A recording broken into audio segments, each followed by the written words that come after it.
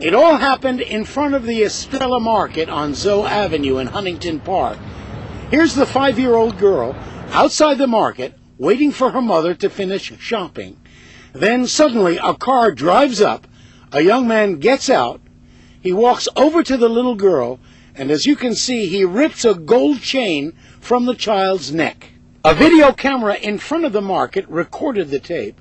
Police say the child's neck was injured in the robbery of her gold chain.